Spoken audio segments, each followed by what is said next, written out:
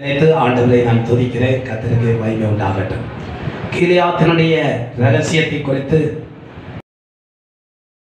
நீங்கள் முன்ன வைக்கப்பட்டது. கர்த்தருக்கு மகிமை உண்டாகட்டும்.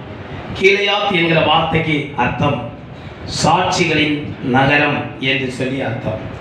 சாட்சிகளின் நகரம், சாட்சியான ஒரு ஜீவிதம் செய்கிற வாழக்கூடிய வாழ்வின் சிறப்பான ஒரு வாழ்க்கை.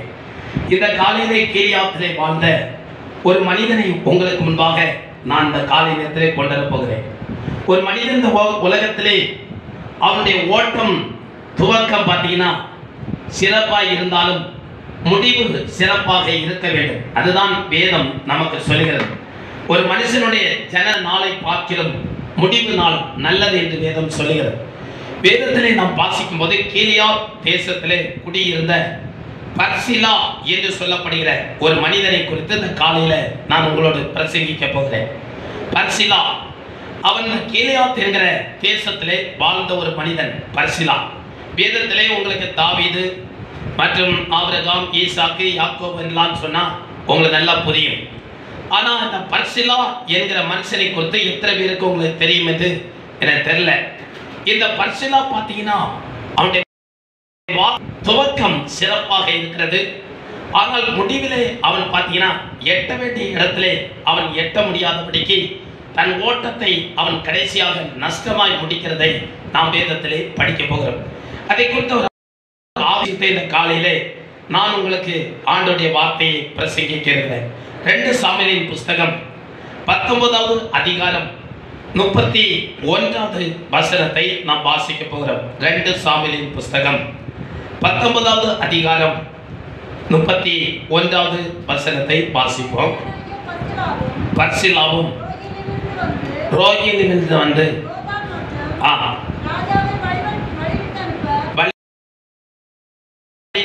கூட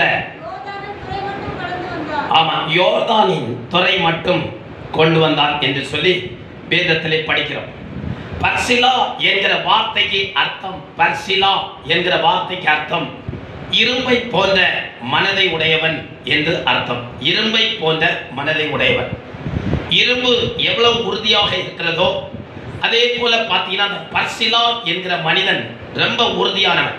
அவனுக்கு வயது 80 வயது என்று சொல்லி படிக்கிறோம். 80 வயதில் பார்த்தீங்கன்னா பர்சிலா நல்ல இரும்பை போன்ற உறுதி உள்ள தன்மை அவனுக்கு இருந்துச்சு. இருதயத்திலும் உறுதி உள்ள மனுஷன். ஒரு காரியத்தில் அவனுக்கு பார்த்தீங்கன்னா அவனை அசைக்கவே முடியாது. உபதேசத்தில் அசைக்க முடியாது, பிரதேசத்தில் அசைக்க முடியாது, ஜெப வாழ்க்கையில் அசைக்க முடியாது. அவனை எந்த காரியத்திலும் நீங்கள் அசைக்க முடியாது. அப்படி அவன் கற்றுக்கொண்ட உபதேசத்திலே சத்தியத்திலே அவன் உறுதியாக நிற்கக்கூடியவன். அதனால தான் அவனுடைய பெயர் இரும்பை போன்ற உறுதி உள்ள மனுஷன். ஆனால் இவ்வளவு இரும்பை போல உறுதியுள்ள மனுஷனாய் இருந்தும் அவன் கடைசி நேரத்தில் தன் ஓட்டத்தை நஷ்டப்படுத்துகிற ஒரு ஆவிக்குரிய ரகசியத்தை நாம் அங்கே பார்க்கிறோம். இவன் பாருங்கள் ரொம்ப உறுதியான ஒரு மனுஷன் என்று சொல்லி நாம் பார்க்கிறோம். நாமும் நம்முடைய வாழ்க்கையில் பார்த்தீங்கன்னா விசுவாசத்தில் உறுதி இருக்க வேண்டும். யூதா புஸ்தகம் அங்கே 20வது வசனத்திலே நீங்கள் வாசிக்கும் போது நம்ம விசுவாசத்தில் உறுதியாக இருக்க வேண்டும், உபதேசத்தில் உறுதியாக இருக்க வேண்டும், ஜெபத்திலே உறுதியாய் தரித்திருந்தார்கள் என்று சொல்லி பார்க்கிறோம். அப்ப பார்க்க ஜீவிதங்கள்ல எல்லாரும் உறுதியான ஒரு அனுபவம் நமக்கு இருக்க வேண்டும். சீமோன் பேதுரு, சீமோன் என்கிற வார்த்தைக்கு அர்த்தம் நாணலை போன்றவன். சீமோன் நாணலை போன்ற ஒரு மனிதன். நாணலை போன்ற அந்த மனுஷனை ஆண்டவர் அழைத்து இனி உன்னுடைய பெயர் சீமோன் அல்ல, இனி உன்னுடைய பெயர் பார்த்தீங்கன்னா பேதுரு எனப்படுவான். பேதுரு என்கிற வார்த்தைக்கு அர்த்தம் பார்த்தீங்கன்னா பாறையை போன்றவன், பாறையை போல உறுதி உள்ளவன். பேதுரு சொல்ற பாருங்க, பேதுரு சொல்லுகிற வார்த்தைக்கு அர்த்தம் என்ன? பாறையை போன்றவன். ஆமா, இதுவரைக்கும் நீ நாணலை போல அங்கு இங்கு சாய்ந்து உறுதியற்ற தன்மை உள்ளவனாக இருந்தாய். உன்னை இந்த காலையில் நான் அழைத்து பாறையை போல நான் உறுதியான ஒரு மனுஷனாய் மாற்ற விரும்புகிறேன் சொல்லி இயேசு அவனுக்கு பேரை மாற்றினான். அதான் பேதுரு, பெட்ராக் அப்படி சொல்லி கிரேக்க வார்த்தையிலே படிக்கிறோம். அப்ப பாருங்க, இந்த இரும்பை போன்ற உறுதி உள்ள ஒரு மனுஷன் பார்த்தீங்கன்னா 80 வயசுலையும் அவர் பார்க்கும்போது ரொம்ப உறுதியான தன்மை உடையவராக இருந்தால் 80 வயசுலேயே பார்த்தீங்கன்னா காலேப்பை குறித்து வேதம் சொல்கிறது. அவர் சொல்றாரு, மோசே என்ன 40 வயசுல காதேஸ் பர்னியா என்கிற இடத்திலிருந்து என்னை கானான் தேசத்தை அனுப்பினார். அங்க அனுப்பும் போது அன்னைக்கு இருந்த 40 வயசுல இருந்த பலம் இன்னைக்கு 80 வயதாகிறது. எனக்கு அதே பலன் இருக்கிறது. அல்லேலூயா சொல்லுங்க பாப்பா. 80 வயசுல நமக்கு பலனை ஆண்டவர் தருவார். நம்ம சோர்ந்து போகக்கூடாது. உலகத்தான் சொல்றது மாதிரி 40 ஆச்சு 60 ஆச்சு இனி ஆட்டம் பாட்டம் சொல்லக்கூடாது. ஆண்டவர் நமக்கு பலன் தருவார். கர்த்தர் ஸ்தோத்திரம். முதிர் வயதிலும் அவர்கள் கனி தந்து எப்படி இருப்பாங்க? பசுமையும் புஷ்டியுமா இருப்பாங்க. அவங்களுக்கு வந்தது போல நமக்கு வரணும்னு சொல்லி அல்ல. ஆமா, நாட்டு நடப்புகள் உலகங்கள் எல்லாம் ஏதோ சொல்லிட்டு இருக்காங்க. ஆனால் ரட்சிக்கப்பட்ட விசுவாசிகள் பார்த்தீங்கன்னா நம்ம ஆண்டவர்கிட்ட உறுதியாக இருக்கணும். ஆமாம், வேதத்தில் பார்த்தீங்கன்னா மோசே சொல்கிறாங்க 120 வயசில் அவனுக்கு கண்ணு மங்கி போகலை, கண்ணாடியும் போடலை, கண் செக்கப்புக்கும் போகலை, எந்த ஆப்ரேஷனும் பண்ணலை. 120 வயசில் அவனுடைய கண் பார்வை குறையவில்லை, சரீரத்தில் இருந்த பலன் குந்தி போகவில்லை என்று சொல்லி நம்ம படிக்கிறோம். நம்ம ஆண்டவரிடத்தில் ஜெபிக்கும் போது ஆண்டவர் சொல்றாரு, உன் ஆயுசுக்கு தக்கதாய் உன்னுடைய பலன் இருக்கும் ஆண்டவர் சொல்லியிருக்கிறார். நம்முடைய ஆயுசுக்கு தக்கதாய் ஆண்டவர் நமக்கு பலன் தருவார். படுக்க, நோய், கஷ்டம், அலைச்சல் ஒண்ணுக்கு ஆண்டவர் ஒப்பு கொடுக்க மாட்டார். அப்படி நம்ம விசுவாசிக்கிறோம். எல்லாரும் சொல்றது போல நோய் வருது, கண் போயிடும், காலு போகுது, ஸ்ட்ரோக் வந்து இப்படி சொல்லி நம்மளே விசுவாச அறிக்கை அப்படி சொல்லக்கூடாது. ஆமா, அதுதான் அவர் சொல்றாரு. காதேஸ் பர்னியாவில் 40 வயசுல இருந்த பலன் எனக்கு இப்பொழுதும் இருக்கிறது. அந்த மலை நாட்டை எனக்கு தாரும். யோசுவாட்ட கேட்கிறான் காலை, ஐயா எனக்கு அந்த மலை நாட்டை தாரும். அந்த மலை நாட்டை நான் வெட்டி எல்லாம் சரிசமமாக்கி குடியிருக்கிற ஒரு இடமா நான் மாற்றலாம். அந்த பலன் எனக்கு இன்னைக்கும் இருக்கிறது என்று சொல்லி அவர் சொல்றதை பார்க்கிறோம். அப்ப பாருங்க, 80 வயசுல இந்த பரிசிலா பார்த்தீங்கன்னா அந்த பலனை ஆண்டவர் கொடுக்கிறதை நாம் பார்க்கிறோம். இப்படி உறுதியான ஒரு மனுஷன் கீலியாத்து பகுதியில் இருந்தால், கீலியாத்தை குறித்து பிரதர் ரொம்ப ஆழமா சொன்னாங்க. கீலியாத்துல நல்ல குணாதிசயங்கள், வியாதிகள் நீங்கக்கூடிய வைத்தியர்கள் அங்கே எல்லாமே இருந்துச்சு. அதுதான் அன்னைக்கு ஏதாவது ஒரு காரியம் வந்து அங்கே உள்ள செடி மூலிகைகளை எடுத்து அந்த நோய்க்கு அந்த இடத்துல என்ன பண்ணுவாங்க, சரி பண்ணி கொடுப்பாங்க. நல்ல மருந்துகள் நிறைந்த இடம், வைத்தியர்கள் நிறைந்த இடம். பின்ன ஏன் என்னுடைய குமாரத்தை சுகமாகாமல் போனால் என்று சொல்லி நல்ல ஒரு பாய்ந்தே பிரதர் சொன்னாங்க. அப்போ இன்னைக்கு பார்த்தீங்கன்னா கீலியாத்து இயேசு, கீலியாத்து சபை, இன்னைக்கு ஜெபம், இயேசுவின் ரத்தம், அபிஷேகம், இதெல்லாம் தான் அன்னைக்கு கீலியாத்தினுடைய அனுபவம். இப்படிப்பட்ட நல்ல அனுபவம் உள்ள இடத்துல தான் வாழ்ந்தவர் பர்சிலா. அவருக்கு இந்த கீலியாத்தினுடைய அனுபவங்கள் எல்லாமே இருந்துச்சு. அப்போ பாருங்க, மூன்றாவது காரியம் இவர் பார்த்தீங்கன்னா எப்படிப்பட்ட மனுஷன் சொல்லி பார்த்தா 17ஆம் அதிகாரம் 27வது வசனத்தில் வாசிக்கும் போது அங்கே பர்சிலா ராஜாவை பராமரிக்கிற ஒரு மனுஷன். 27வது வசனத்தை வாசிப்போம்.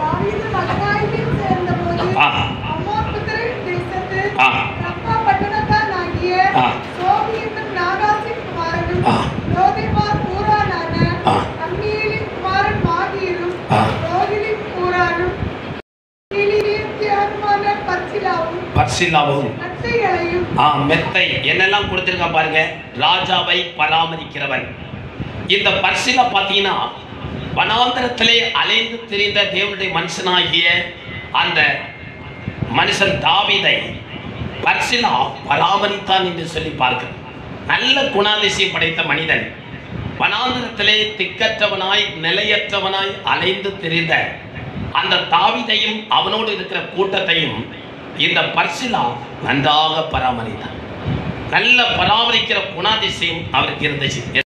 என்னெல்லாம் பாருங்க, மெத்தை, கலையங்கள், கலங்கள் ஜன என்னது கலையம், பழைய காலத்துல கலையம் உண்டு பாருங்க, அக்காடி காய்ச்சி ஊத்துறது கலையம், கலையங்கள், மண்பாண்டங்கள், கோதுமையும் வார்கோதுமையும், வறுத்த பயிற்று, பெரும்பயறு, சிறுபயறு, ஆமா, தேன், வெண்ணெய், ஆடுகள், பால் கட்டி. அப்ப பாருங்க, தாவீது திக்கற்றவனாக வனாந்தரத்திலே அலைந்து வரும்போது இந்த பர்சிலா 80 வயதான இந்த வயதான மனிதன் அந்த தாவீதையும் அவனோடு கூட இருக்கிற மக்களையும் பராமரிக்கிற ஒரு குணாதிசயம் அவருக்கு இருந்துச்சு. மெத்தை கொடுத்துருக்கான். அந்த காலத்தில் வனாந்தரத்தில் போட்டு தூங்க மெத்தை, பால் கட்டிகள், நல்ல விலை உயர்ந்த பெரும்பயறு சிறுபயறு என்னெல்லாம் இருக்கிறதோ ஆகாரத்தை எல்லாம் கொண்டு கொடுத்து அந்த தாவீதையும் அவனுக்கு கூட இருக்கிறவங்களையும் விடாய்த்து போயிருக்கிற மக்களை அவர் நல்ல சம்பூர்ணமா அவர் கொடுத்து பராமரித்தார் என்று சொல்லி நம்ம பார்க்கிறோம். ராஜாவை பராமரிக்கிற ஒரு மனிதன் என்று சொல்லி நம்ம பார்க்கிறோம். அப்ப பாருங்க, அவ்வளவு தூரம் பராமரிக்கிற ஒரு பெரிய மனுஷனாக இந்த பர்சிலா இருந்தார் என்று சொல்லி நம்ம பார்க்கிறோம். அப்ப உபசரிக்கிற ஒரு தன்மை இந்த பர்சிலாவுடைய வாழ்க்கையில இருக்கிறதை நாம் பார்க்கிறோம். இன்னைக்கு பார்த்தீங்கன்னா சபை கூட பார்த்தீங்கன்னா பராமரிக்கக்கூடிய இடம். லூக்கா 10ஆம் அதிகாரம் 34வது வசனத்தில் வாசிக்கும் போது சமைக்கப்படுகிறது. சத்திரம், சபை என்றால் சத்திரம். சத்திரம் என்றால் என்ன? அங்கே ஒரு மனிதன் குற்றுயிராக அடித்து வழியிலே கள்ளர் கையிலே அகப்பட்டு எல்லாவற்றையும் இழந்து ஒன்றை இல்லாமல் முடிந்தது என்று சொல்லி போடப்பட்ட ஒரு மனிதன் சத்திரத்திலே கொண்டு வந்து பராமரிக்கும்படியாக நல்ல சமாரியன் அங்கே ஒப்படைக்கிறதை நாம் பார்க்கிறோம். அப்போ அது எதை காண்பிக்கிறது? உங்களுடைய ஜீவிதத்திலே யாரெல்லாம் பிடாய்த்து போய் சோர்ந்து போய் உடைந்து காயத்தோடு வருகிறீர்களோ, சபை என்பது உங்களுடைய காயங்களை கட்டுகிற இடம். இங்கே இது ஒரு கிளியாத்து, இது பேர் சத்திரம் என்கிற ஒரு பேர் உங்களுக்கு உண்டு. சபையிலே ஆண்டவர் பார்த்தீங்கன்னா நல்ல சமாரியன், உங்கள் காயங்களை எல்லாம் ஆற்றுவார், உங்களுடைய கண்ணீரை துடைப்பார். என்ன வியாகுலங்கள் என்ன பிரச்சனைகளோடு இருந்தாலும் நீங்கள் இயேசுவிடத்தில் தைரியமாக வரலாம். மத்தேயு 11:28 ஆண்டவர் சொல்றாரு, வருத்தப்பட்டு பாரம் சுமக்கிறவர்களே, ஆமா பெரும் சுமை சுமந்து சோர்ந்து போய் இருக்கிறவர்களே அப்படி சொல்லி இன்னொரு மொழிபெயர்ப்பில் படிக்கிறோம். அப்ப பாருங்க, பெரிய சுமை சுமந்து சோர்ந்து போய் வந்திருக்கிறவங்க, விடாய்த்து போய் வந்திருக்கிறவங்க, நீங்க யாரா இருந்தாலும் இந்த இடத்துல வந்தீங்கன்னா பர்சிலா எப்படி தாவீதை பராமரித்தானோ அதே போல ஆண்டவராய் இயேசு கிறிஸ்து உங்களை பராமரிக்கிறவர், உங்களை பாதுகாக்கிறவர், உங்களை விசாரிக்கிற ஆண்டவர். இந்த பூமியில மனிதர்கள் விசாரிக்கலாம், விசாரிக்காம இருக்கலாம், மறக்கலாம், மறந்து போகலாம், கைவிடலாம், எண்ணாமல் போகலாம். ஆனால் என்னை கேட்கிற சகோதரி சகோதரி விசுவாசிகளை, உங்களை ஆண்டவர் விசாரிக்கிற தேவன், உங்களை காப்பாற்றுகிறவர், காக்கிற தேவன். உங்களை அவர் ஒருபோதும் என்ன பண்ண மாட்டார், கைவிடவே மாட்டார். ஆண்டவர் உங்களை அழைத்திருக்கிறார். பர்சிலா எப்படி அந்த இடத்துல தாவீதை அந்த வனாந்தரத்தில் மெத்தையும் பால் கட்டியும் தேனும் கொடுத்து, யோசித்து பாருங்க, வனாந்தரத்தில் இதெல்லாம் கிடைக்குமா? வனாந்தரத்தில் ஒரு மனுஷனுக்கு மெத்தை கிடைக்குமா? கிடைக்காது. அங்கே ஏதோ மண்ணிலே படுத்து தூங்க வேண்டிய மனுஷன். ஆனால் அந்த பர்சிலாவை கொண்டு ஆண்டவர் தாவீதை பாதுகாத்ததை விதங்களை நாம் பார்க்கிறோம். உங்களை இந்த வனாந்தர உலகத்திலே, ஒண்ணுமில்லாத உலகத்திலே பார்த்தீங்கன்னா ஆண்டவர் உங்களை அற்புதமா பாதுகாப்பார். அல்லேலூயா சொல்வோம். பர்சிலா எப்படி தாவீதை காப்பாற்றினாரோ உங்களை ஆண்டவர் காப்பாற்ற அன்னன்னைக்குள்ள ஆகாரங்களை தருவார். ஆண்டவர் சொன்ன, ஆகாயத்து பறவைகளை கவனித்துப்பார், அவைகள் விடுவதில்லை, அறுப்பதும் இல்லை, களஞ்சியத்தில் சேர்ப்பதும் இல்லை, அவைகளை எல்லாம் பிழை போட்டுகிற தேவன் உங்களை பிழை போட்ட மாட்டாரா? அப்படி சொல்லி இயேசு சொல்லுகிறார். ஆகாயத்து பறவைகளை எல்லாம் பாருங்க, சேர்ப்பதில்லை, விதைப்பதில்லை, அறுப்பதில்லை, அதெல்லாம் ஆண்டவர் பிழை போட்டுறார். எவ்வளவு ஆச்சரியமா இருக்கு பாருங்க. அற்புதமா கத்தர் அதெல்லாம் பிழை போட்டுகிறார். அதெல்லாம் பிழை போட்டுகிற தேவன் நம்மளையும் பிழை போட்டுவார். இல்லையா சொல்வோம். காலம் சென்ற பரிசுத்தவன் பார்த்தீங்கன்னா நம்ம கிருபாசன் ஐயா, சாதையா, எஸ்தாஸ் ஐயால இவர் தாசையா பாஸ்டர். அவர் பாருங்க, ஆரம்பகால ஊழியத்திலே வந்தபோது வியாபாரம் செய்து கொண்டிருந்தார். வியாபாரங்களை எல்லாம் விட்டுட்டு ஊழியத்து வந்தாங்க. ஊழியத்து வந்த காலம் பிரிவிலை, அந்த கிருபாசன சபை ஆரம்பிக்கப்பட்ட காலம். அந்த ஊழியம் ஆரம்பித்து கொண்டிருந்த காலம் ஒன்றும் இல்லை, ஆரம்ப காலம். அப்படி வறுமையான ஒரு காலகட்டத்தில் ஆகாரத்துக்கு கூட ரொம்ப கஷ்டம். அந்த நேரத்தில் சரல்முக்கு அந்த கிருபாசனத்துக்கு பின்னாடி ஒரு பாறை கொண்டு வந்தது, ஒரு குளம் மாதிரி கிடக்குது, பாறை கொண்டு. அதில் போய் உட்கார்ந்துருந்து ஜோம் பண்ணி கொண்டே இருந்தான். ஜோம் பண்ணிட்டு இருக்கும்போது அந்த இடத்துல பார்த்தீங்கன்னா ஒரு அரணை பூச்சி வந்து ஒரு அரணை பிடிச்சி வாயில் வச்சு சாப்பிட்டு இருந்துச்சான். இவர் அப்போ தான் ஜோம் பண்ணார், ஆண்டவரே ஆகாரம் இல்லை, பணமும் இல்லை, ஊழியத்தை கட்ட முடியலை, ஒரு பைசா வருமானம் இல்லை, இவ்வளோ கஷ்டமாக இருக்கிறதே என்று சொல்லி நிறைய காரியங்களை சொல்லி சங்கடப்பட்டு கொண்டிருக்கும் தான் ஒரு அரணை அவருக்கு முன்னாடி அப்படியே போய் ஒரு பூச்சை பிடிச்சி நாங்களை வச்சு சுற்றி சாப்பிட்டுட்டு இருந்தான். ஆண்டவர் பேசினாராம், பாரு, இந்த அரணையே போசிக்கிற நான் உன்னை போசிக்க மாட்டேனா? உன்னை நான் கைவிடுவேனா? உன்னை நான் நடத்த மாட்டேனா? உன்னை உடுத்தி வைக்க மாட்டேனா? உன்னை நான் ஆசீர்வதிப்பேன்னு சொல்லி ஆண்டவர் அப்பொழுது அந்த அரணையை கொண்டு கத்தர் பேசினான். பேசி அவருக்கு ஒரு பலன் வந்துச்சு. கத்தர் பேசினா, இதெல்லாம் நான் நடத்துகிறேன், நான் ஒன்றை நடத்த மாட்டேனா? பாருங்க, நம்ம தாசையை பாஸ்டர் ஊழியங்கள் உங்களுக்கு தான் தெரியும். உலக அளவில் கர்த்தர் இந்த ஊழியங்களை கொண்டு போனார், வல்லமையாக பயன்படுத்தப்பட்டார். நிறைய சபைகள், கட்டிடங்கள், திருவாசன ஊழியத்தில் அவருக்கு பிறகுதான் நிறைய பெரிய பெரிய கட்டடங்கள், கோடிக்கணக்கான ரூபாய்கள் முதலீடுகள் செய்யப்பட்டது. அதற்கு காரணம் என்ன? விசுவாச ஜெபம். அப்போ பாருங்க, இதெல்லாம் போஷிக்கிற ஆண்டவர். நீங்க யாரும் கவலைப்படக்கூடாது. விசுவாசிகள் எப்பொழுது கர்த்தருக்குள்ள சந்தோஷமா இருக்கணும், எல்லா நிலைகளும் ஆண்டவருக்குள்ள மகிழ்ச்சியா இருக்கணும். நம்மளை ஆண்டவர் பராமரிப்பார். இந்த வனாந்தரத்தில் எப்படி தாவீது அந்த பர்சிலாவை கொண்டு ஆண்டவர் அந்த இடத்துல போஷித்து காப்பாற்றினாரோ, உங்களையும் ஆண்டவர் நிச்சயமாக ஆண்டவர் கைவிடவே மாட்டார். இல்லையா? சொல்லுங்க பாப்போம். நாளைய தீனத்தை குறித்து பயமில்லை, நாதன் இயேசு எல்லாம் பார்த்து கொள்வார், எல்லாம் பார்த்து கொள்வார். நாளைய தீனத்தை குறித்து பயமில்லை, நாதன் எல்லாம் பார்த்து கொள்வார், எல்லாம் பார்த்து கொள்வார். ஆண்டவரினது கழித்தும் மீட்புமானார், எனக்கு பயப்படே. ஆண்டவரினது கழித்தும் மீட்புமானார், எனக்கு பயப்படே. அவரை எனது வாழ்வின் பலனானார், அவரை எனது வாழ்வின் பலனானார். யாருக்கும் அஞ்சிடே, அல்லேலூயா, யாருக்கும் அஞ்சிடே. என்னை குறித்து பயமில்லை, நாதன் இயேசு எல்லாம் பார்த்துக் கொள்வார், எல்லாம் பார்த்துக் கொள்வார். ஆண்டவருக்கு மகிமையுண்டாகட்டும். அப்ப பார்த்தீங்கன்னா பராமரிக்கிற தேவன் நம்மளை ஆண்டவர் பார்த்தீங்கன்னா பர்சிலா தாவீதை பராமரிச்சது போல ஒவ்வொரு விசுவாசிகளையும் ஆண்டவர் பராமரிப்பார், ஆண்டவர் நடத்துவார். ஆதியாகமத்தின் புஸ்தகம் 45ஆம் அதிகாரம் வாசிக்கும் போது 11வது வசனத்திலே நாம் படிக்கிறோம். யோசேப்பு யாக்கோபின் பிள்ளைகளை பராமரிக்கிற விதத்தை நாம் பார்க்கிறோம். அவங்க எல்லாம் பஞ்சத்திலே அடிபட்டு அந்த இடத்திலே அவங்க கஷ்டப்பட்டு வந்த நேரத்திலே பாருங்கள், நமக்கு தெரியும் அந்த யாக்கோபின் புத்திரர்கள் எல்லாரும் பஞ்சம், கொடிய பஞ்சம், ஆகாரம் இல்லை, எகிப்தில தான் ஆகாரம் உண்டு என்று சொல்லி கேள்விப்பட்டு அவங்க சாக்குகளை எடுத்துக்கொண்டு அந்த எகிப்து தேசத்துக்கு போறாங்க. போன போது அங்கே பாருங்க, ஆண்டவர் ஒரு மனுஷனை ஆயத்தப்படுத்தியிருந்தார். அவங்க குடும்பக்காரர் யோசேப்பை ஆண்டவர் முன்னாடி ஆயத்தப்படுத்துறார். அதான் அங்கே வாசிக்கிறார். சொல்றாரு, என்ன சொல்றார்? வாசிப்போம். உமக்கும்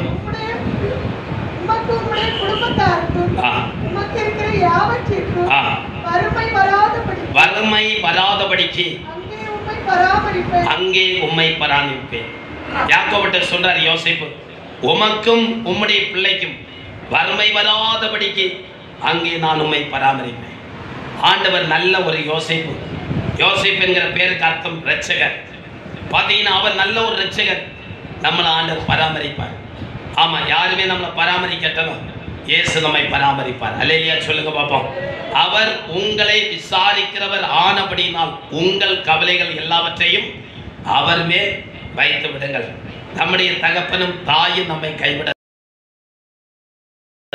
தேவனாக இருக்கிறார். அதனால ஆண்டவரை நம்புங்க, ஆண்டவரை சார்ந்துருங்க. எல்லாரும் நம்மளை மறந்துட்டாங்க நீங்க நினைக்கண்டாம். சியோனா என்றால் கர்த்தர் என்னை மறந்தார் என்று சொல்லுகிறார். ஆண்டவர் சொல்றாரு, ஸ்திரீயானவள் தன் கற்பத்தின் குமாரனை மறந்தாலும் நான் உன்னை மறப்பதில்லை ஆண்டவர் சொல்றாரு.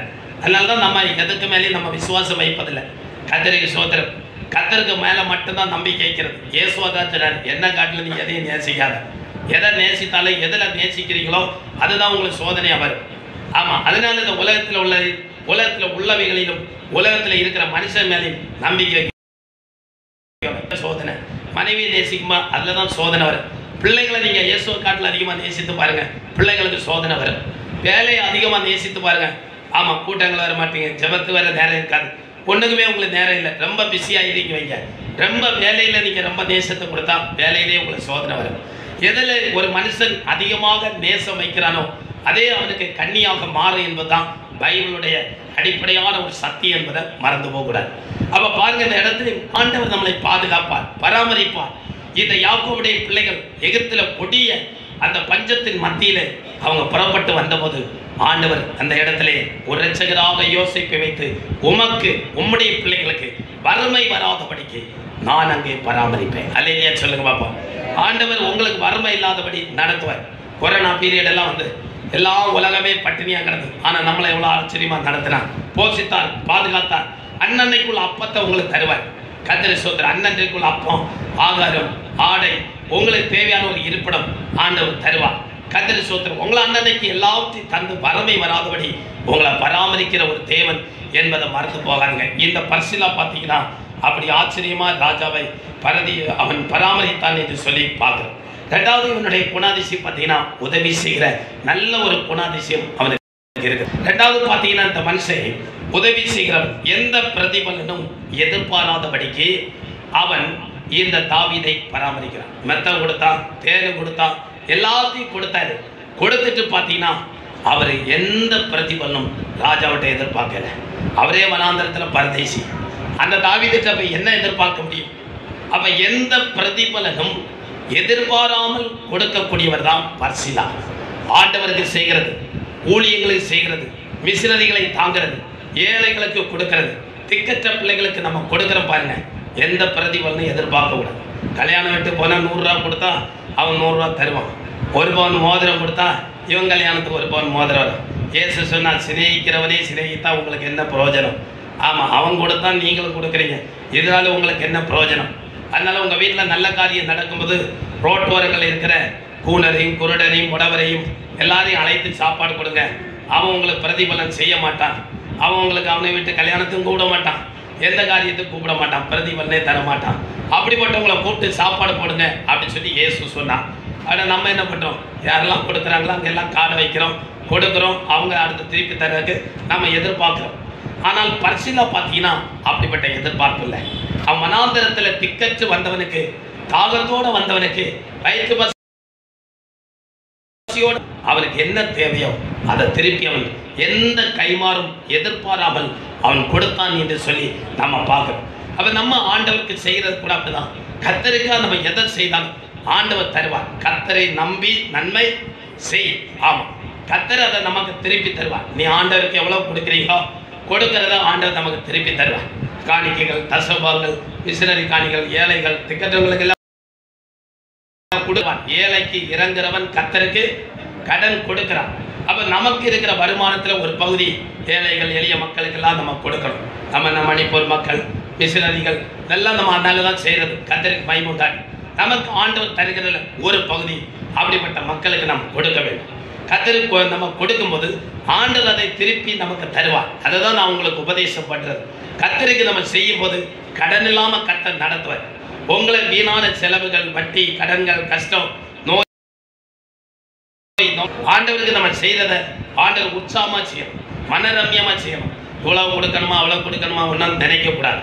கர்த்தரை ஸ்தோத்திரம். உங்களுக்கு ஏற்றது, உங்களுக்கு என்ன இருக்குதோ அதை நம்ம ஆண்டவருக்காக, ஏழைகள், ஆஸ்பத்திரிகளில் இருக்கிறவங்க, கேன்சர் பேஷண்ட்கள், எவ்வளோ மக்கள் பல நோய்கள் இருக்கிறாங்க பாருங்க.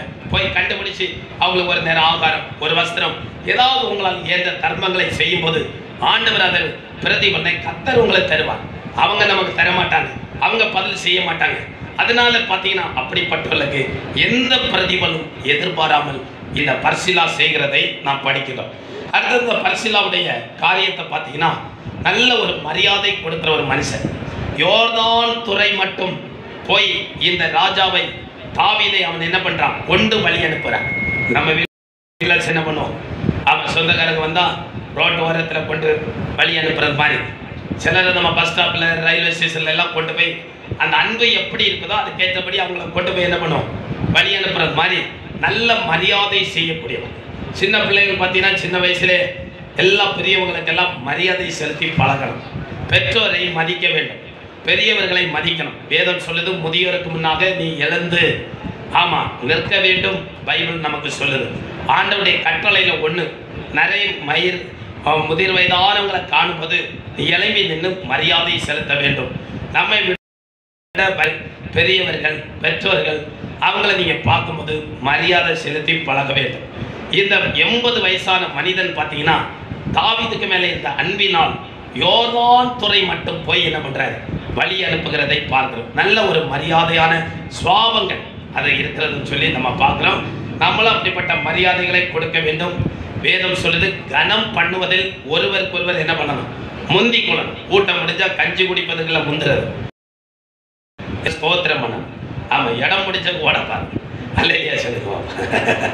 ஆமா, அங்க ஓடிட்டு இருக்க வந்து எல்லாரும் நல்லா இருக்கீங்களா, எப்போ வந்தீங்க, நல்லா இருக்கீங்களா, பிள்ளை எல்லாம் நல்லா இருக்கீங்களா, வாரத்துக்கு ஒரு நாள் பார்த்து கையெல்லாம் குலுக்கி அன்பு பகிரணும். ஆமா, அன்பே பிரதானம் சகோதர, அன்பே பிரதானம், அன்பே பிரதானம் சகோதர, அன்பே பிரதானம்.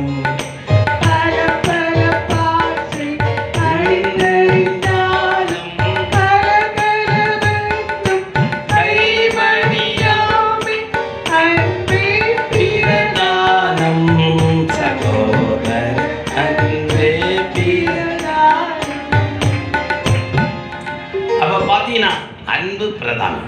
முடிஞ்ச பிறகு எல்லாம் கைகளை கொடுத்து ஒருத்தர் பேசணும், அன்பை பகிரணும், சிரிக்கணும். பாருங்க, சிரிக்கக்கூடிய கிருபை மனுஷனுக்கு மட்டும்தான் ஆண்டவர் கொடுத்துருக்காரு, அல்லையா சொல்லுங்க. ஆமா, நாய்க்கு பூனைக்கு பட்டி பூச்சைக்கு ஒன்றும் கொடுக்காரு, ஆனா நமக்கு ஆண்டவர் சிரிக்கக்கூடிய ஒரு கிருபை தந்திருக்காரு, அல்லையா சொல்லுங்க பார்ப்போம். சந்தோஷமா இருப்போம், அல்லையா. ஆமா, எல்லாரும் பார்த்தீங்கன்னா மகிழ்ச்சி. ஆமா, மகிழ்ச்சியுடனே கர்த்தருக்கு ஆராதனை செய்து. ஆமா, அப்ப பாருங்க, மகிழ்ச்சி கூட்டம் பிடிச்சா எல்லாரும் கை கொடுத்து எப்படி இருக்கீங்க, பிள்ளை நல்லா இருக்கா, குடும்பம். அதுக்கப்புறம் அளவு கடந்து பேசிட்டு இருக்க பாருங்க. ஆமாம், அளவோட 2 வார்த்தை பேசி நல்லா எல்லாரையும் விசாரித்து காரியங்கள் எல்லாம் நம்ம விசாரிக்கிறது தப்பு இல்லை. ஆமாம், கனம் பண்ணுவதில் ஒருவருக்கொருவர் என்ன பண்ணணும், சொல்லலாம். எல்லாரும் கனம் பண்ணணும், ஒருவர் கனம் பண்ணணும், அதுலேயும் முந்தி கொள்ளணுமா. ஆமாம், அப்போ முந்துறது ஒரு நல்ல அனுபவம். எல்லாருக்கும் ஸ்தோத்திர பிரதர், ஸ்தோத்திர சிஸ்டர், பிரைஸ் எல்லாம் ஐயா. ஆமாம், அப்படி சொல்லி இந்த பிள்ளைகளும் அப்படிதான். நீங்கள் 2 கை எடுத்து எல்லாரும் என்ன பண்ணணும், வணங்க சொல்லணும், அல்லையா சொல்லுங்க பார்ப்போம். ஆமாம், நீங்கள் எல்லாம் பெரியவங்களை பார்க்கும்போது ஆமாம், good morning miss, good morning sir சொல்கிற மாதிரி எல்லாரையும் பார்த்து ஆமாம் ஆண்டி பிரைஸ் எல்லாம் அப்படி சொல்லி பழகணும், அல்லையா சொல்லுங்க பார்ப்போம். ஆமாம், எல்லாரும் ஒருத்தவங்க பிரைஸ் எல்லாம் சொல்லணும். அது என்னது, கர்த்தருக்கு ஸ்தோத்திரம், நம்மளை பார்க்க வச்சாரு, சுகம் தந்தாரு. போன வாரம் சந்திச்சோம், இந்த வாரமும் சந்திக்க ஆண்டவர் கிருபை செய்தார், ஆண்டவருக்கு ஸ்தோத்திரம் அப்படி சொல்லி ஒருத்தருக்கு ஒருத்தர் நம்மை வாழ்த்தணும். ஸ்தோத்திரம் பண்ணும். போன வாரத்தில் சிஸ்டர் கஞ்சி குடிக்காமல் போயிட்டாங்க, எனக்கு ரொம்ப சங்கடம். முஞ்சரையிலே நடந்து வந்தாங்க, திரும்ப அவங்க போனாங்க. இங்கே யாரோ ஒரு ஆள் புதுசாக வந்தால் சரி, ஒரு கிளாஸ் பிடிச்சிங்களா, எங்கேருந்து வந்தீங்க, உட்காருங்க அப்படி சொல்லி 2 வார்த்தை பேசியிருந்தாங்க. என்னடா வந்துட்டு போகுது, கஞ்சி குடிச்சிங்களா, இல்லை பாஸ்டர். ஆமாம், இவ்வளோ பேர் வார சபையில் ஆட்களை பார்த்து உட்கார வச்சு நம்ம ஆகாரங்களை கொடுத்து விசாரித்து நீங்கள் யார், எங்கேருந்து வந்தீங்க, எப்படி. ஆமாம், இது ஒரு தாய் வீடு மாதிரி, அல்லையா சொல்லுங்க. இது தாய் வீடு. ஆமாம், அது ஒரு பிரசங்கம், தாய் வீடு சொல்லி ஒரு பிரசங்கம் இருக்குது. ஆமாம், இது பார்த்தீங்கன்னா ஒரு தாய் வீடு மாதிரி. ஆமாம், தாய் வீட்டில் வந்தால் எப்படி இருக்கும், உரிமையாக எல்லாரும் சோபாலியாக உட்காந்துருப்பாங்க, அல்லையா சொல்லுங்க பார்ப்போம். சோபாலியாக இருப்பீங்க. தாய் வீட்டில் வந்தாச்சுன்னா எப்படா வந்ததான் தாமதம், வேற அடுக்களை ஓடுவாங்க, டப்பாயை திறப்பாங்க, அவங்க எங்கே போவாங்க, சொந்த வீடு மாதிரி. ஆமாம், இங்கே வந்தாச்சுன்னா அப்படிதான். நம்ம சபைக்கு பூட்டே இல்லை பாருங்க, அல்லையா சொல்லுங்க. இங்கே வீட்டுக்கு அது ஜபா வீடு என்னப்படும், அல்லையா சொல்லுங்க. 24 மணி நேரம் ஓப்பன் டோர் தான். நீங்கள் எப்போ ஆமாம், உங்களுக்கு கடுங்காப்பி குடிக்கலாம் தோணுச்சு, இந்த வழியாக போங்க, ஒன்று போட்டு குடிச்சிட்டு போவீங்கன்னா தாராளமாக வரலாம். இருக்கு, அல்லையா சொல்லுவோம். ஆமா, இது ஒரு ஜெப வீடு, கர்த்தருக்கு ஸ்தோத்திரம். எத்தனை வருஷம் ஆச்சு பாருங்க, இதுதான் இருக்கும். ஆமா, பரலோக வீடு மாதிரி, அல்லையா சொல்லுங்க. ஆமா, எல்லாரும் சந்தோஷமா இருக்கும். கூட்டம் முடிஞ்சு எல்லாரும் விசாரிச்சு அன்பு காட்டி பாராட்டி, ஆமா உங்களுக்கு குறிப்பிருந்தா ஜெபம் எல்லாம் பண்ணி உற்சாகமா பேசி இதெல்லாம் விளம்பி கொடுத்து சகாயம் பண்ணி முதியவர்களை எல்லாம் உட்கார வச்சு அப்படியெல்லாம் நீங்க செய்து பாருங்க. இது சபை. ஆமா, எனக்கு உங்களுக்கு அப்படி இவனுக்கு அப்படி சொல்லி அல்ல, நம்ம எல்லாரும் பிள்ளைகள், ஒரு தகப்பனுடைய பிள்ளைகள். இங்க ஏற்ற தாழ்வு பெரியவர் உயர்ந்தவர் எது தகப்பனுடைய பிள்ளைகள், அல்லையா சொல்லுங்க பார்ப்போம். நம்ம எல்லாரும் உற்சாகமா எல்லாரும் ஒருத்தர் விசாரிக்கணும். இந்த பர்சில பார்த்தீங்கன்னா யோர்தான் துறை மட்டும் போய் அந்த 80 வயசுலையும் நடக்க முடியாத அந்த தள்ளாட வயசுலையும் அவர் போய் அந்த வனாந்தரத்தில் வந்த தாவீதை, அனாதையா வந்த தாவீதை அங்க கொண்டு வழி அனுப்புறார். இப்பதான் பார்க்கிறோம், இவ்வளவு சிறப்பான ஒரு மனுஷனாய் இருந்தும், நல்ல நற்கிரியைகளை செய்தவனாய் இருந்தும், விசாரிக்கிற எல்லா குணாதிசயங்கள் அவனுக்கு இருந்தும் பார்த்தீங்கன்னா சில காரியங்களில் இப்போது பர்சிலா தவறுகிறதை நாம் 37வது வசனத்தை வாசிங்கள். 37வது வசனம். இப்ப பாருங்க, இந்த பர்சிலா இவ்வளவு தூரம் உபகாரம் செய்து விசாரித்து செலுத்தி நல்ல சாட்சி உள்ள வாழ்க்கை செய்திருந்தும் இவர் இப்ப சொல்றாரு பாருங்க, என்ன சொல்றாரு 37வது வசனத்துல, நான் என் ஊரிலே மரித்து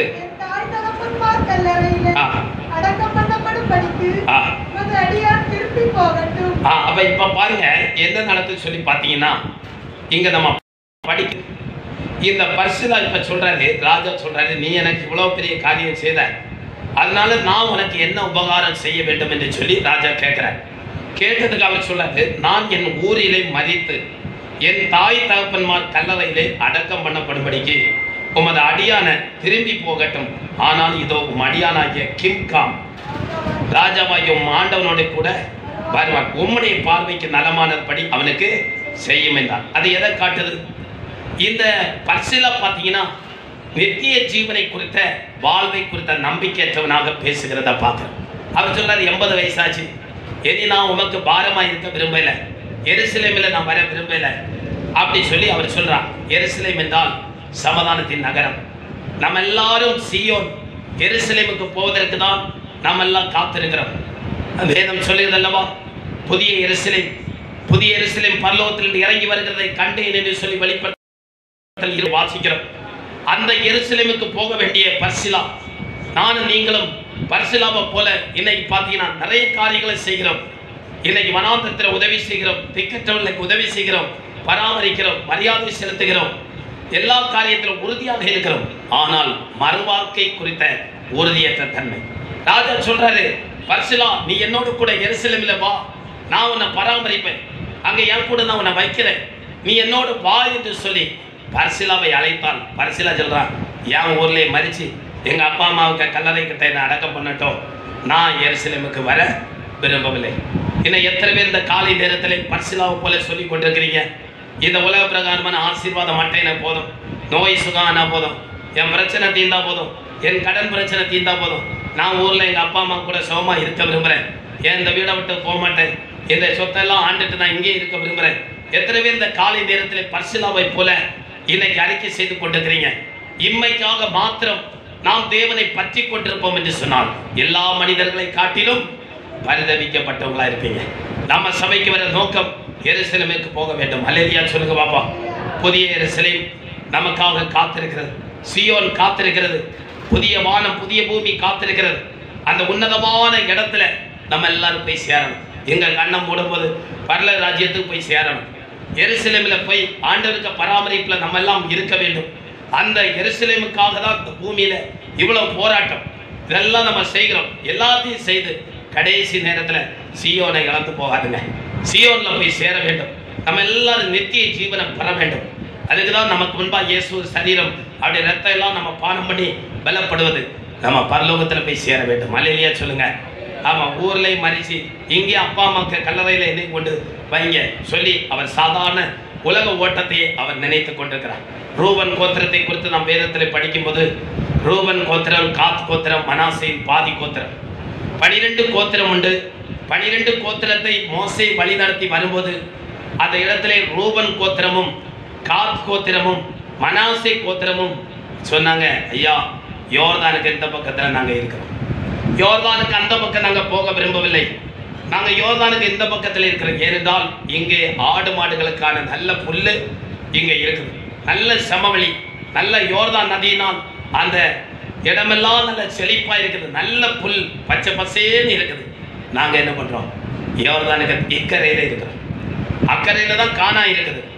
மற்ற 9 கோத்திர மக்களும் கானான் தேசத்துக்கு போக பிரயாணப்பட்டாங்க யோர்தானை கடந்து. ஆனால் இந்த 2.5 கோத்திரம் மாத்திரம் சொல்லுது நாங்கள் இங்கே இருக்கிறோம். ஆடு மாடை மேய்ச்சிட்டு செழிப்பாக விவசாயம் பண்ணி சாப்பிட்டுட்டு நாங்கள் யோர்தானுக்கு இக்கரையில் நாங்கள் இருக்கிறோம். இன்னைக்கு அநேக விசுவாசிகளுக்கு நிலை அதுதான். இந்த காலையில் இயேசு வந்தால் எத்தனை பேர் இயேசுவின் வருகையில் போக ஆயத்தமாக இருக்கிறீங்க? இங்கே இருக்க எத்தனை பேர் விரும்புகிறீங்க? பூமியில் இருக்கலாம், இங்கே நம்ம இருக்கிற கால வசதி வாய்ப்புகள் செல்வ செழிப்புகளுடன் ஆண்டவரை எல்லா ஆஸ்தி ஐஸ்வர்யங்களை தாங்க நாங்கள் இங்கே இருக்கிற சொல்லி எத்தனை பேர் காலையில் என்னை கேட்கிற தேவனுடைய பிள்ளையை ரூபன் கோத்திரம், காத் கோத்திரம், மனாசையின் பாதி கோத்திரம் அவங்க சொல்லிட்டாங்க ஒரே முடிவு, எங்களை யோர்தானுக்கு அக்கறை போக எங்களுக்கு விருப்பம் இல்லை, இங்கே இருக்கிறோம். செழிப்பான சமவெளியை கண்டு இங்கே இருக்க விரும்புகிறாங்க. ஆமாம், பர்சிலாவா தான் சொன்னார், எருசலேமுக்கு எனக்கு வர விருப்பம் இல்லை. ராஜா சொன்னார், நீ பா, எருசலேமில் உன்னை பராமரிப்பேன், நீ எருசலேமுக்கு வா, நான் என்னோட கூட இரு வா என்று சொல்லி கூப்பிட்டா. அவன் சொல்றான், நான் அப்பா அம்மா கூட கல்லறையில் என்ன வைக்கட்டும், ஆமாம் இங்கே நான் இருக்கிறேன் அப்படி சொல்லி இங்கே பிடிச்சிட்டு இருக்கிற ஒரு கூட்டம். இந்த பூமியை கண்டு ஏமாந்து போகாதுங்க. இந்த பூமி நமக்கு சொந்தம் இல்லை. அல்லேலூயா சொல்லுங்க. இந்த புவி ஒரு சொந்தமல்லவென்று என் நேசர் மொழிந்தனரே.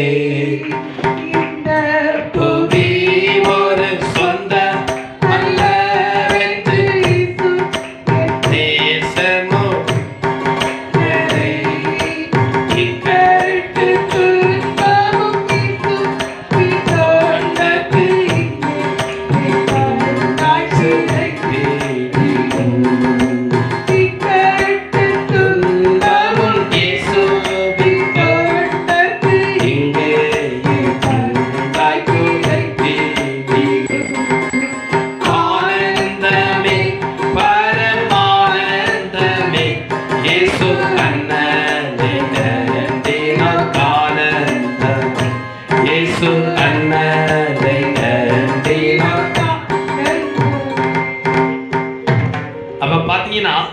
நாம் எருசலேமிலே வைத்து பராமரிக்கும்படி ஆண்டவர் நம்மை இந்த காலையில அழைக்கிறார்.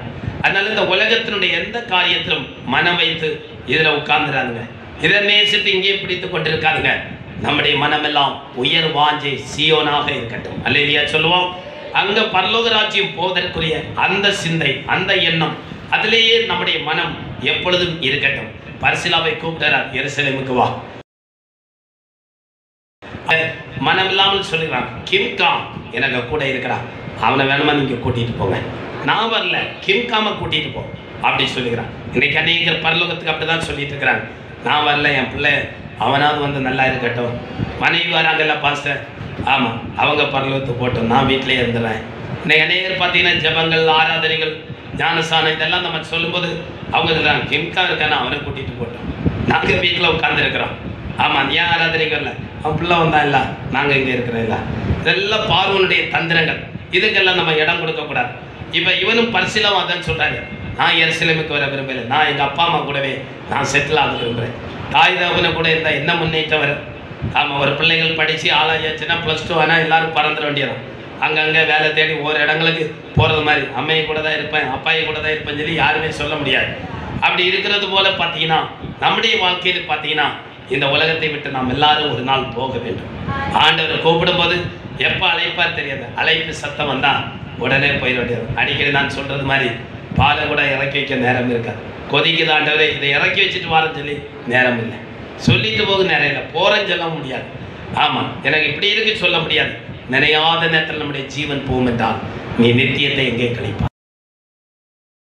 இயேசுவோடு கூட இருப்போம் என்கிற நம்பிக்கை எத்தனை பேருக்கு இந்த காலையில் இருக்குது. பரிசிலா எல்லாம் செய்தது உண்மை, ஓடி ஓடி விசாரிச்சாரு, மெத்த கொடுத்தாரு, தேனு கொடுத்தாரு, பயிரெல்லாம் கொடுத்தாரு, எல்லாம் நல்ல காரியங்களை எல்லாம் செய்தாரு. ஆனால் கடைசி நேரத்தில் எருசலேமுக்கு வர மறந்துட்டாரு. ரூபன் கோத்திரம், காத் கோத்திரம், அவங்களும் மனாசே கோத்திரமும் அவங்களும் பார்த்தாங்க, ஆடு மாடு மேய்ச்சி இங்கே வளர்ந்து ஆசீர்வாதமாக இருக்கலாம்னு சொல்லி. அதனால் இந்த பூமியை ஒருத்தரும் இங்கே வளரணும்னு சொல்லி விரும்பண்டாம். கத்திர சோத்திரம் இங்கெல்லாம் பூச்சி திருடை அரசாங்கம் எல்லாம் களவாட்டுக்கு போது பாருங்க, போடுற பைசெல்லாம் இங்கேயும் போன வழி இல்லை. ஆமாம், எங்கே போட்டாலும் திருடிட்டு போயிடுவாங்க. அதனால இயேசு சொன்ன மாதிரி நம்ம மனசெல்லாம் அங்கே இருக்கட்டும். ஆண்டவர் நடத்துவார். பூமியில் இருக்க முடியும், உங்களை ஆண்டவர் பசி இல்லாமல் நடத்தார், பட்டினி இல்லாமல் நடத்தார். அண்ணனுக்கு என்ன தேவையோ ஆண்டவர் தருவார். ஆமாம், இருக்கிறதுல மகிழ்ச்சியாக இருங்க, மனரம்யமாக இருங்க. மனரம்யம் ஒரு மருந்து. ஆமா, அதை போல ஒரு மருந்து வேற எதுவுமே இல்லை. சந்தோஷமா இருப்போம், மகிழ்ச்சியா நல்ல ஆண்டவர் துதிங்க, ஆராதிங்க, பாடுங்க, ஜெபிங்க. ஆண்டவர் தந்திருக்கிற வேலைகள், தந்திருக்க கொஞ்சம் வருமானங்கள், சின்ன ஒரு வீடு, சின்ன இடங்கள், சந்தோஷமா இருப்போம். ஆண்டவர் தரும்போது எடுத்து நல்ல நிலைகளில் நம்ம போகலாம். அதனால கர்த்தர் உங்களை கைவிடவே மாட்டார், பராமரிப்பார். இந்த பர்சிலா அப்படி சொல்லி கடைசியில் பார்த்தீங்கன்னா தாவீது அவனுக்கு பதில் செய்கிறதை நான் வாசித்து முடிக்க போறேன். 1 ராஜாக்கள் 2ஆம் அதிகாரம் 7வது வசனத்துல அவனுடைய மகன் கிம்காமை அவன் என்ன பண்ணுகிறான், ஆசீர்வதிக்கிறதை நாம் பார்க்கிறோம். அங்கே நாம் வாசிக்கும் 1 ராஜாக்கள் 2:7 அங்கே பர்சிலாவுடைய மகன் அந்த இடத்துல அவனுக்கு சாலமன் காலத்திலே உதவி செய்யப்பட்டு அவனுக்கு பர்சிலாவின் குமாரருக்கு தயவு செய்வாயாக. பாருங்க, இந்த இடத்திலே அப்பா செய்த நல்ல கிரியை நிமித்தம் அவனுடைய மகன் கிம்காம் ஆசீர்வதிக்கப்படுகிறார். இன்னைக்கு ஒவ்வொரு பெற்றோர்கள் நீங்க செய்கிற நற்கிரிகள் உங்க பிள்ளைகள் பின்னாக்கள் நல்லா இருப்பாங்க, நல்ல நிலையில் இருப்பாங்க. நீங்க இன்னைக்கு தயவு செய்யும் போது, நீங்க ஒரு கிளாஸ் தண்ணீர் கொடுக்கும்போது, நீங்க மற்றவர்களுக்கு ஒத்தாசை பண்ணும்போது, உங்க பிள்ளைகள் சென்னையில, சவுதியில, துபாயில அதர் இடங்கள்ல போகும்போது உங்க பிள்ளைகளுக்கு அங்கே ஆதரவு கொடுப்பாங்க. அங்க இன்னொரு அப்பா அம்மா கத்த வச்சிருப்பாங்க, அவங்க அவங்களுக்கு உதவி செய்வாங்க. அவங்க இக்கட்டில் இருக்கும்போது, ஜெயிலில் இருக்கும்போது, ஒரு ஆபத்தில் இருக்கும்போது, மருத்துவமனையில் இருக்கும்போது நம்ம இங்கே செய்யக்கூடிய நற்கிரிகள் அங்கே ஆண்டவர் யாரையாவது கொண்டு ஒருத்தரை கொண்டு செய்வார். அல்லேலூயா சொல்லுங்க பாப்போம். தாவீது அன்னைக்கு ஒன்றும் இல்லை, அன்னையும் இல்லாத அந்த மனுஷனுக்கு பர்சிலா இந்த ஆகாரம் எல்லாம் கொடுத்து அவனை கவனித்த போது அவன் பாருங்க பின்னாட்கள்ல கிம்காம் பர்சிலாவுடைய மகன் அவன் பின்னாட்கள் ஆசீர்வதிக்கப்பட பாருங்க. தாவீது சொல்றான், தான் மரிக்க போற அந்த வயசான காலத்துல தாவீது சொல்றான், அந்த கிம்காம் பர்சிலாவுடைய பிள்ளைக்கு நீ தயவு செய்யணும், அவன் உனக்கு பந்தியில் உட்கார்ந்து சாப்பிடணும். அந்த அளவுக்கு உன் பந்தியை சுற்றி இருக்கக்கூடிய இடத்துல நீ அவனுக்கு மெயின் இடத்தை கொடுத்துரு.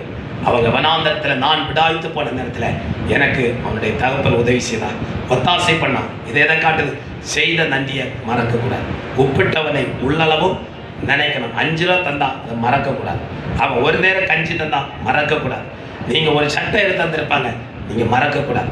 உங்களுக்கு செய்த உதவியை நீங்கள் மறக்கவே கூடாது, தூற்றக்கூடாது. வளர்ந்த பிறகு ஆசீர்வதிக்க 100 சட்டை வந்த பிறகு மறக்கக்கூடாது. ஒரு சட்டை இல்லாத நேரத்தில் நிலைமையை பார்த்து ஒருத்த உதவி செய்தான், 1 ரூபா தந்தான். ஆனால் அன்னைக்கு அந்த 1 ரூபாய்க்கு அவ்வளோ உங்களுக்கு முக்கியத்துவம் இருந்துச்சு, அதை நீங்கள் மறக்கக்கூடாது. உப்பிட்டவனை உள்ளளவும் நினைக்கலாம். அந்த தாவீது நன்றியுள்ள உணவோடு அவன் சொல்லுகிறான், நான் இப்படி வனாந்தரத்தில் தாய்த்து போன நேரத்தில் எனக்கு ஆகாரம் தந்து என்னை போஷித்த அந்த மனிதனுடைய பிள்ளை கிம்காம் அவனுக்கு நீ தயவு செய்யணும், அவனுக்கு என்னெல்லாம் தேவைப்படுகிறதோ எல்லாத்தையும் கொடு என்று சொல்லி சாலமன்ட்ட சொல்லிட்டு இவன் மறிக்கிறான். அது மாதிரி விசுவாசிகளை நம்ம செய்யும்போது நம்முடைய பிள்ளைகளுக்கு யாரையாயில கொண்டு கர்த்தர் என்ன பண்ணுவார், ஒத்தாசை செய்வார். நம்ம செய்யும்போது ஊரார் பிள்ளை ஊட்டி வளர்க்கும்போது தான் பிள்ளை தானா வளருவான். கர்த்தர் அவங்களை ஆசீர்வதிப்பார், கர்த்தர் போகிற இடத்துல ஆசீர்வதிப்பார், அவங்கள போஷிப்பார், காப்பாற்றுவார். நம்ம பிள்ளைகள் பட்டினியாக இருக்க மாட்டாங்க, தாகமாக இருக்க மாட்டாங்க, வஸ்திரம் இல்லாமல் இருக்க மாட்டாங்க, அடைக்கலை இல்லாமல் இருக்க மாட்டாங்க. நம்ம பிள்ளைகளுக்கு ஆண்டவர் ஒரு இடத்தை ஆயத்தப்படுத்துவார். அல்லேலூயா சொல்லுங்க. சத்துருக்களுக்கு முன்பாக ஒரு பந்தியை ஆயத்தப்படுத்துகிற தேவன் நமக்காக நமக்கு முன்னாடி போய் அந்த காரியத்தை கர்த்தர் செய்வார். நம்ம செய்கிறதை பார்க்கிலும் ஆண்டவர் விசேஷமான காரியத்தை கர்த்தர் செய்வார். அல்லேலூயா சொல்வோம். ஆமா, அங்கே தயவு செய்யப்படுகிறது போல நமக்கு ஆண்டவர் தயவு செய்வார். எல்லாரும் எழுப்பி நின்று கண்களை மூடி ஜெபிக்க போகிறோம். ஆண்டவர் இந்த காலையில கீலியாத்தின் காரியத்தை குறித்து நம்மோடு பேசினார். கீலியாத்தினுடைய பிசின் தைலம், அந்த கீலியாத் என்றால் சாட்சிகளின் நகரம். அந்த சாட்சியின் நகரத்திலே ஒரு மனிதன் பர்சிலா என்கிற ஒரு மனிதன் இருந்தார். அந்த பர்சிலாவை குறித்து நாம் சிந்தித்த அந்த காலையில வேதத்திலே நாம் படிக்கிற பர்சிலா அருமையான இரும்பை போன்ற உறுதியுள்ள ஒரு மனுஷன், நல்ல மனதில் உறுதியுள்ள ஒரு மனுஷன். ஆனால் நல்ல அவர் பாருங்க தாவீதை உபசரித்தார், மரியாதை செய்தார், அவர்கள் கூட எல்லா உபசாரங்களையும் செய்தார். அவ்வளவு சிறப்பான ஒரு மனிதன். அவன் கீலியாத்திலே இருந்தான், நல்ல அபிஷேகம் நிறைந்த இடத்துல இருந்தான், நல்ல ஆராதனை கூடத்தில் இருந்தான். அங்கே கீலியாத் பிசின் தைலம் உண்டு, அங்கே ரண வைத்தியன் உண்டு, அவனுடைய சீலை பிதுக்குவதற்கான இடம், அவனுடைய எல்லா அழுக்கையும் மாற்றுகிற இடம் தான் கீலியாத். அவ்வளவு செழுமையான அப்படிப்பட்ட இடத்துல இருந்த ஒரு பர்சிலா இப்பொழுது பாருங்கள் எல்லா காரியத்தையும் செய்தார். ஆனால் கடைசி நேரம் ராஜா சொன்னார், எருசலேமுக்கு வா, நீ என்ன கூட வா, எருசலேமுக்கு நான் உன்னை பராமரிப்பேன், நீ என்னோடு கூட வா. இல்லை, நான் இங்கே இருக்கிறேன், எங்க அப்பா அம்மா கூட நான் இருக்கிறேன், இங்கே அடக்கம் பண்ணிட்டு நான் இங்கே ஜீவித்து இங்கே முடிச்சிடறேன் என் வாழ்க்கையை. ராஜா சொல்றான், வா என்னோடு கூட. இந்த காலையில் என்னை கேட்கிற சகோதரி சகோதரி, உங்களை இந்த காலையில் தூய எருசலேம் உங்களை அழைக்கிறது, பரம எருசலேம் உங்களை அழைக்கிறது, சீயோன் உங்களை அழைக்கிறது. நம்முடைய வாஞ்சை சீயோன். நம்ம எல்லாரும் சீயோன்ல வந்து நிற்பார்கள் என்று வேதம் சொல்லுகிறது.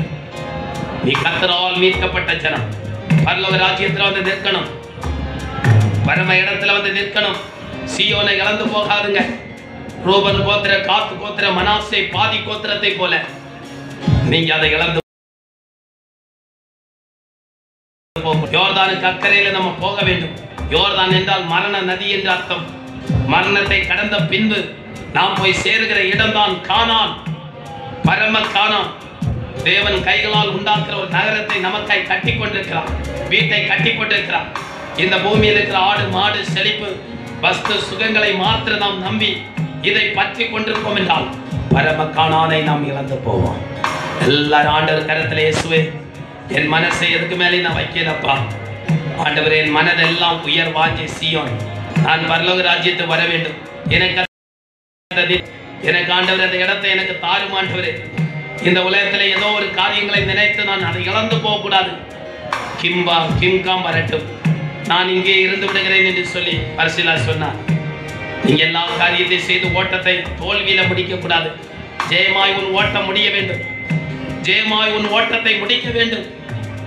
இந்த உலக காரியங்களை திருப்திப்படாதீர்கள், எதன் மேலும் மனம் வைக்க வேண்டாம். நம்ம எல்லாரும் அந்த நித்திய வீடு ஆண்டவர் நமக்கு தரும்படியாக, பரலோக ராஜ்யத்தை நாம் பெற்றுக்கொள்ளும்படியாக, தேவன் கிருபை தரும்படியாக எல்லாரும் கொஞ்ச நேரம் கர்த்தருக்கு ஸ்தோத்திரம் செலுத்துவோம். ஆண்டவரே உம்மை ஸ்தோத்திரம், ஸ்தோத்திரம், ஸ்தோத்திரம், ஸ்தோத்திரம், ஸ்தோத்திரம். ஹல்லேலூயா. சங்கீதக்காரன் தாவீதை காண்பே, பாட சொல்லி கேட்பே. அன்பு சங்கீதக்காரன் தாவீதை காண்பே, பாட சொல்லி கேட்பே. சேர்ந்து பாடிடுவே, அங்கு நடனம் ஆடிடுவே, சேர்ந்து பாடிடுவே, அங்கு நடனம்